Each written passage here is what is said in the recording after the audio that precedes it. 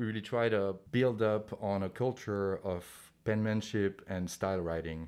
Everything to me starts with the tag, because that's how you start and that's the foundation. I almost see the tag as a skeleton on which you can attach things to make it thicker, to make it maybe more alive, and to build up different forms from it, whether it be a throw-up, a piece, or anything, you know.